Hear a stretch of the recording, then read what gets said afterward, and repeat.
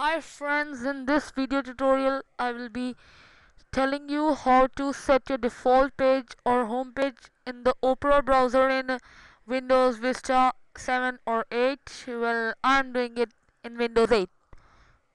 Okay, first of all, when I open Opera, my default home page is YouTube. Like when I open it, it is YouTube.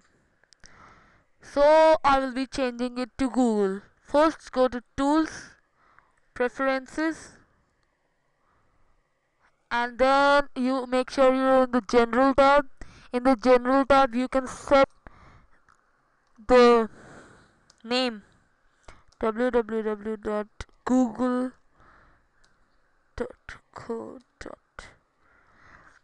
Okay, so click on OK. Close it, open it again, and yep, it is Google. So thank you.